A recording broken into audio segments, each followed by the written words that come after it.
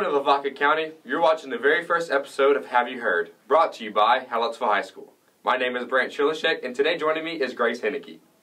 Coming this Tuesday, voters are encouraged to stop by Hofer's and Country Bakery for National Voter Registration Day.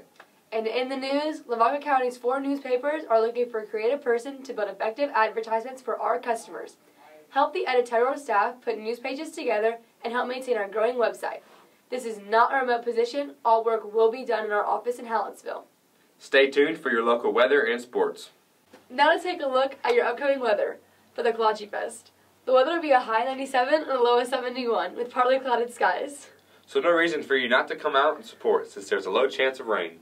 Continue with the week. Sunday through Tuesday, the heat continues. But don't worry, Lavaca County. The rest of the week will be cooling off with highs of 80s and lows of 60s. That's all for your weekly weather. Make sure to tune in next week for more local weather updates. Now we'd like to send it over to Cannon Smith with the sports around the area. Welcome to the sports on Have You Heard, where we cover your favorite Lavaca County teams. I'm Cannon Smith, and we're going to start off with a recap of football on September 16th. The St. Paul Cardinals are now 2-2 on their season, highlighted by their comeback win against Texas Military Institution. After going down at half, 35-14, St. Paul stormed back to score 24 unanswered points in the second half to give the Cardinals their first win on the season. This past week, the Cardinals beat Legacy Prep Christian Academy 49-6 for their second win, in which they won in similar fashion. After Legacy Prep Christian scored a touchdown to make the game 8-6 early in the first quarter, St. Paul scored 41 unanswered points to win the game 49-6. This Friday at 7:30, St. Paul will take on Geneva out of Bernie and Shiner to look for their third win on the season. Number 4 Shiner defeated East Bernard Friday 49-7, improving to 3-1 on the season. Texas A&M committed Dalton Brooks had 14 carries for 163 yards and 3 touchdowns. He also had 21 tackles and a forced fumble.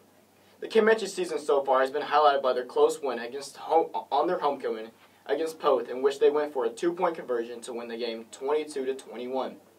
Shiner now has won 3 in a row after dropping their first game to Hallettsville. Shiner has outscored their opponents 119-28 since week 2. Shiner will take on Ganado Friday at 7:30 in Ganado to start their district play. The Sacred Heart Indians won Friday against Louise 14-10, improving to 2-2 on their season. The Indians' rushing leader, Brady Haas, had 7 carries for 67 yards and scored 1 of their touchdowns. Cole Duty also threw a 9-yard touchdown pass to Ty Nashka. Their leading receiver was Nick Anderson, who had 1 reception for 47 yards.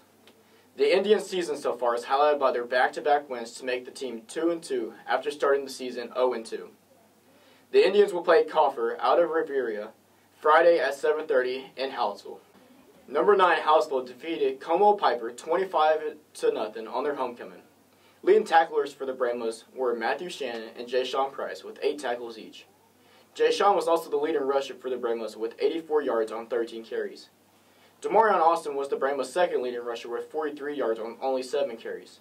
Brant Chilishek also completed 4 passes for 76 yards.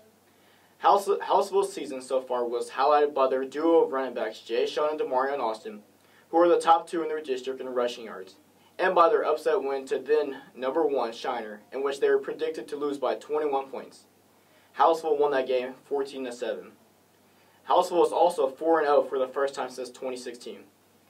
Hallettsville will take on Southwest Christian out of Fort Worth Friday at 7:30.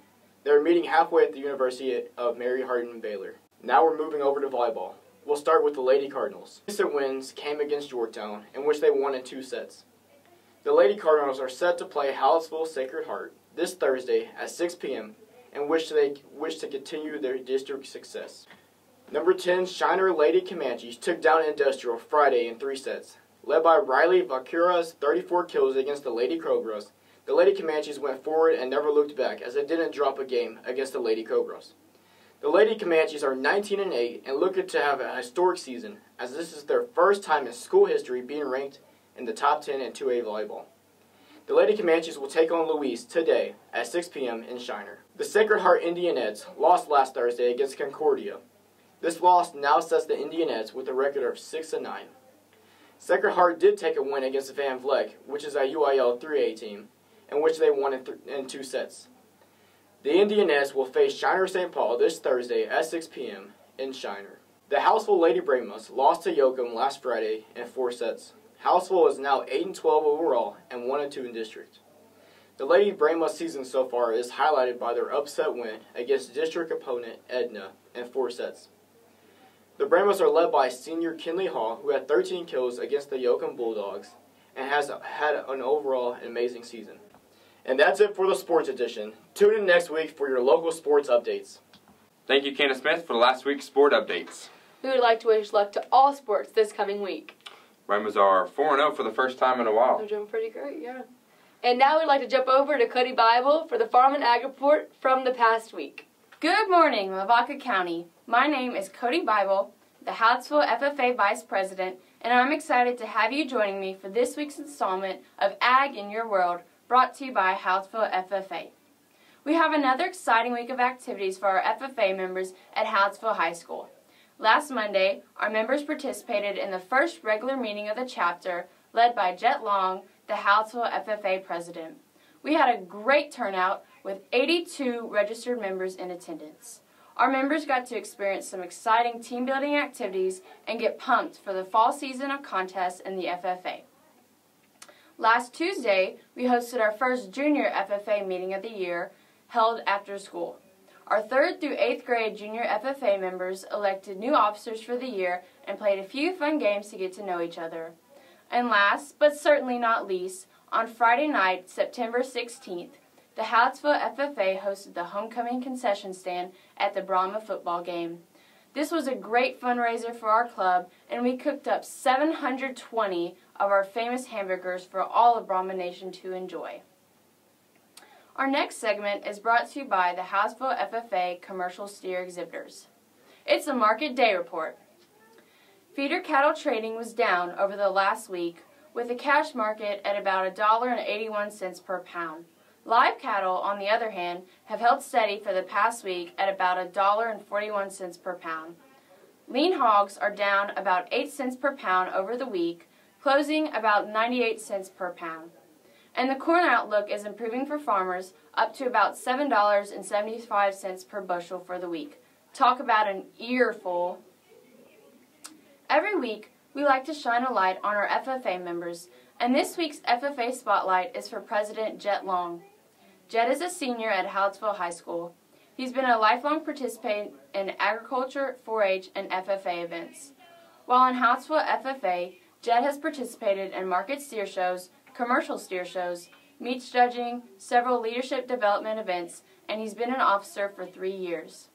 Jet is always willing to lend a hand to those around him and encourage new FFA members to jump in and have fun. Jet plans to attend school for an ag business degree and help grow his family's ranching and custom farming business when he graduates. And we'll close with the ag news of the week. Did you know that Walmart's in the beef business? I don't mean they just sell some meat and grocery products. This week, Walmart has invested in a Nebraska rancher-owned processing plant. The goal is to have a steady supply of affordable beef products to offer consumers in their stores. This follows a similar partnership for Walmart with 44 Farms Angus Ranch in Cameron, Texas, several years ago. This partnership is great for consumers and great for the ag industry as well. That brings us to the end of our time here today with you. Thanks for tuning in, and we look forward to seeing you next week for Ag in Your World, brought to you by the Hallsville FFA. Today on Have You Heard, our special guest is Ms. Joanne from the Chamber of Commerce. And how are you doing today? I'm doing well. How about y'all? I'd say it's Oh, going yeah. pretty We're good. excited to have you in here. Thank you. Thank you for having me. Yes, ma'am. So, thank you for joining us just so we could ask you some questions and get to know about the community better. So, I guess first we'd like to start off, how many contestants entered the pageant this year? Well, for our Miss Hallsville Scholarship Pageant, we had 9 Miss Hallettsville. We had 2 Junior Miss. Our Young Miss that we added last year, we had 5. Our Little Miss, we had 5. And then our Little Mister, we had 4 contestants. Oh, that was a pretty good turnout, I would say. It was good, yes. And then, Who was crowned Miss Hallettsville, and who are the court members? Our 2022-23 Royal Court, Miss Hallettsville, is Miss Shallon Harrell. Our Junior Miss is Ava Shemek. Our Young Miss is Quinn Harper De La Rosa. Our Little Miss is Braylee Hanslick. And our little mister is Silas Stacy. So, little miss, how old is the youngest one? Well, you can be in the 1st or 2nd grade. Okay. We adding 2nd grade last year to give more people an opportunity to be in the Hallettsville pageant. Okay. Well, congrats to them. Did everything go as planned for y'all, as far as you know? It did. You know, you always have bumps in the road sometimes. If it were in the perfect world, everything would be perfect. But overall, I think everything went well. So, jumping over to the chamber now, to be a member of the chamber, how can the community member get involved in that? Well, all you need to do is come by the chamber or call us. We have our member is in categories, so there's individual members, there's rental property members, then small, medium, and large business. So it's just a fact of figuring out where you're placed, and you pay a yearly membership. And yeah, we'd love to have members.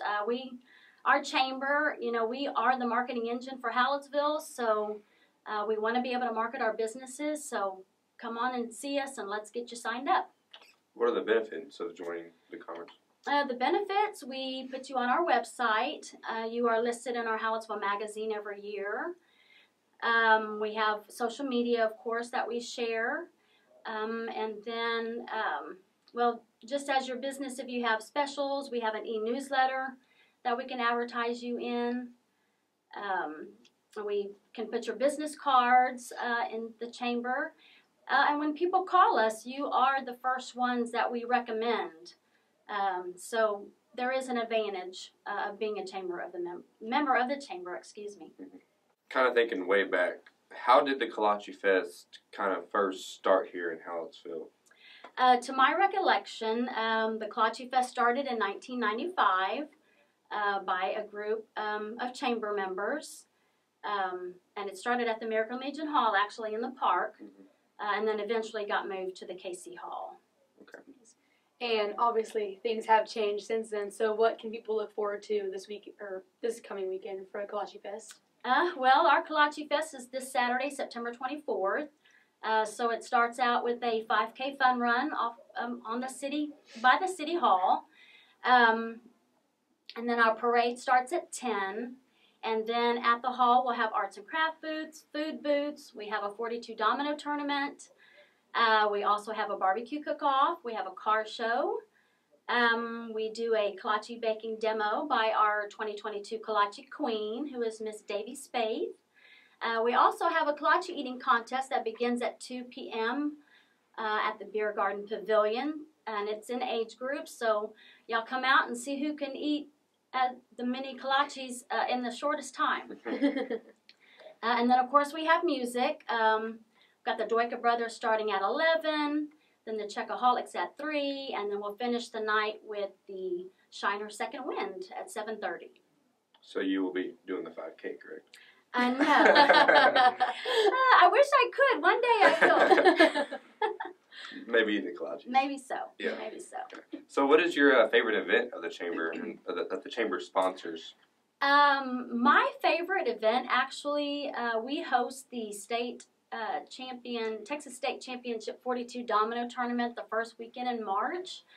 And that is my favorite. We have people coming from all over Texas and even out of state that love our 42 Domino Tournament, and it's just great to meet different people, and they just love our little city, so the 42 is my favorite. And, just want to end off, what are some major things that are coming up with the chamber, and what can the community members look forward to that's coming up? Well, of course, we have our fall citywide garage sale that's coming up Saturday, October 8th. You actually have until next Friday to sign up. Let's see, then we have our wine walk December 10th. And then, of course, Festival of Lights is not the chamber event, but, it's a great community event, and that's Thanksgiving weekend. So we love to see the courthouse lighted up. Mm-hmm. Plenty of fun events coming, forward here in Hallettsville, and we thank you for joining us today. Thank you. Thank you for having me. I appreciate it. So y'all can be a chamber member. If you, your business, or organizations have any upcoming news or events that you would like mentioned on Have You Heard, Email us at Brahmas News Network at hisdbrahmas.org or message us on Facebook. Once again, I'm Brant Chilishek. And I'm Grace Henneke. Have a great week in Lavaca County and tune in next week on Have You Heard?